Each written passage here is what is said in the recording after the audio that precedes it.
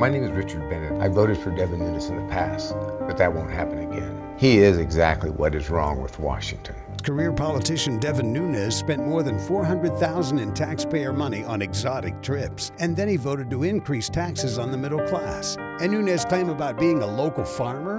It's all a lie. Nunes moved his farm to Iowa more than a decade ago. Devin Nunes has just not lost his way. He's lost my vote.